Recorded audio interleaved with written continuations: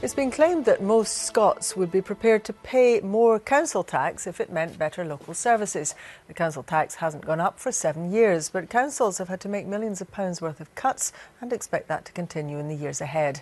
Our local government correspondent, Jamie McIver, is with us. Jamie. Well, Sally, the Scottish Government sees the council tax freeze as an achievement. It hasn't gone up since 2007.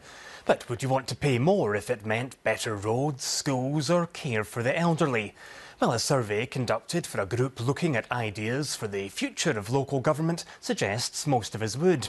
2/3 said they'd be prepared to pay more council tax if they could be guaranteed the money would go on local services. And only about half think their council has enough money to deliver the services their community needs.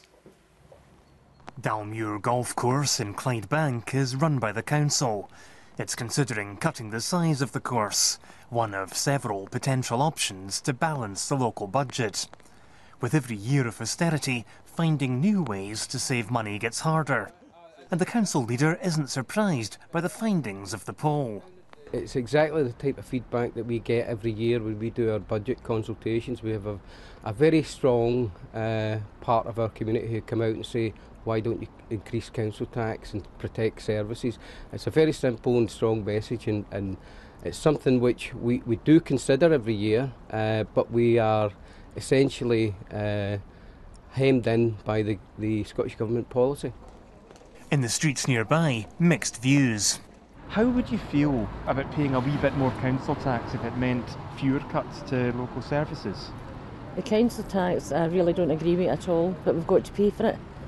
Yeah, I'd like to know where the money was going to and stuff, so I think we've already had an awful lot of cutbacks as it is.